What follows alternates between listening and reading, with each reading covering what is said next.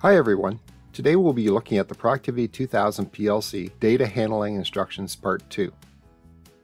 Now, data handling instructions are used to perform movement and manipulations of the memory in the programmable logic controller. The Productivity 2000 Series PLC has 15 different data handling instructions that can be used in various applications. In this second part, we'll be looking at the following instructions: Lookup Table, LKUP, find a value within an XY table by looking at the intercept of a reference x-axis value and a y-axis value. Pack bits, PKB, converts up to 32 Boolean tag bits to a constant bits into an output integer tag. Pack word, PKW, convert up to 4 8-bit tags or 2 16-bit tags or 4 constants into a 16 or 32-bit destination tag. Shift rotate bits, SFR, shift or rotate bits of a tag or constant value. Sign magnitude, SMAG, convert sign plus magnitude data type values to 2's complement or convert 2's complement data type value into a sign plus magnitude. Unpack bits, UPKB, convert up the 32-bit integer tag or constant into Boolean tags.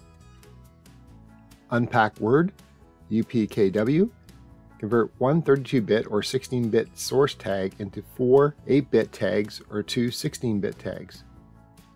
A review of Data Handling Instructions Part 1 can be found with the link below. Let's get started with Productivity 2000 Series PLC Data Handling Instructions Part 2. Detailed information contained in the video can be found at accautomation.ca. A link has been put in the description below. If you have not watched the other videos yet, there'll be links in the description below that will start you with video 1. There'll be links to the rest of the videos in the series as well.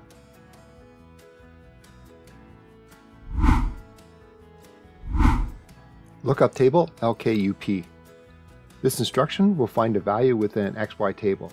It will look at the intercept of a reference x-axis value and y-axis value.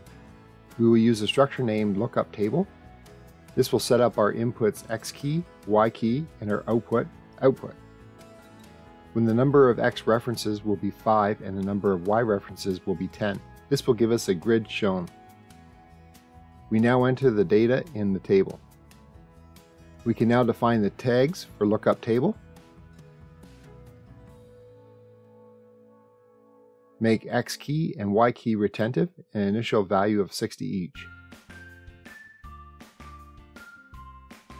When switch 1 is on the data handling lookup instruction, this will take the x key and the y key inputs and send the corresponding value based on the table specified to the output. Pack bits, PKB. This instruction will convert up to 32 Boolean tag bits or constant bits into an output integer tag. We will specify tag pack bits out. Using the 8 switches on our input card, we will send the value to the pack bits output tag.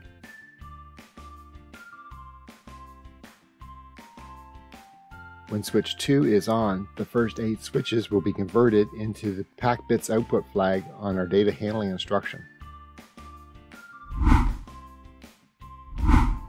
Pack word, PKW. This instruction will convert up to 4 8-bit tags or 2 16-bit tags or 4 constants into a 16 or 32-bit destination tag. We will use the structure name pack word and specify byte 8-bit to a word 16-bit.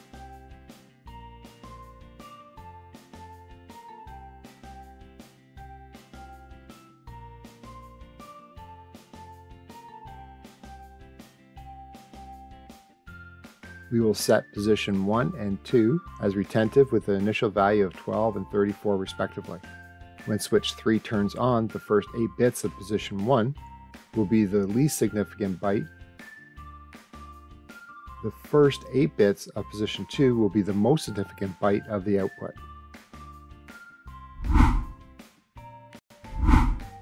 Shift rotate bits, SFR.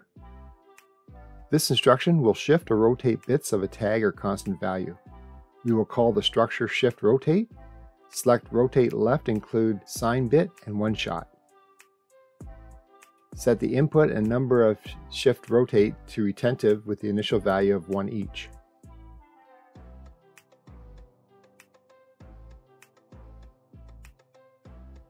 When switch 4 transitions from off to on, the output will shift by 1 left. When the lost bit of the output is shifted, it will rotate back to the first bit. This is a powerful data instruction on our Productivity Suite unit. We have covered shift registers in previous posts.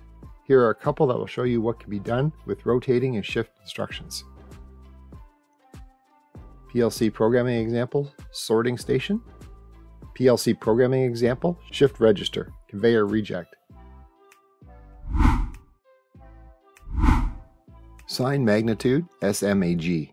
This instruction will convert sign plus magnitude data type values to 2's complement, or convert 2's complement to data types values to sign plus magnitude. There's a link in the description below that has a good tutorial on sign binary numbering systems. We will use the structure name sign mag out and select sign magnitude to 2's complement. Make the input memory retentive with the initial value of -200.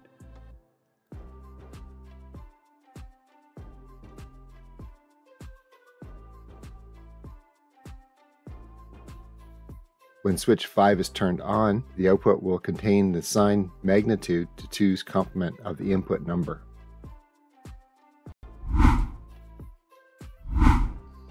Unpack bits, UPKB. This instruction will convert up to 32-bit integer tags or constants into Boolean tags. We will use the pack bits out as the input to this instruction. This represents the 8 switches that we pack into the output. This instruction will do just the opposite. Our output will be the unpack bits 1 to 8.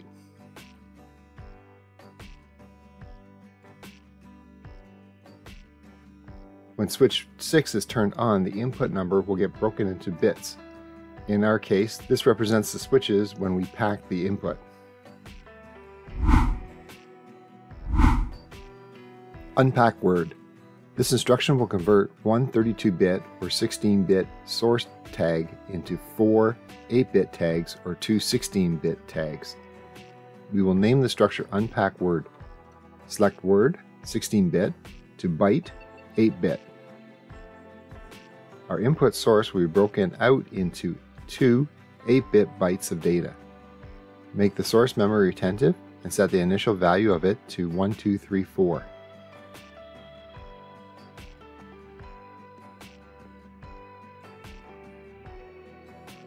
When switch 7 is turned on, it will unpack the source into 2 bytes. This happens every scan as long as switch 7 is on. The wrong is true.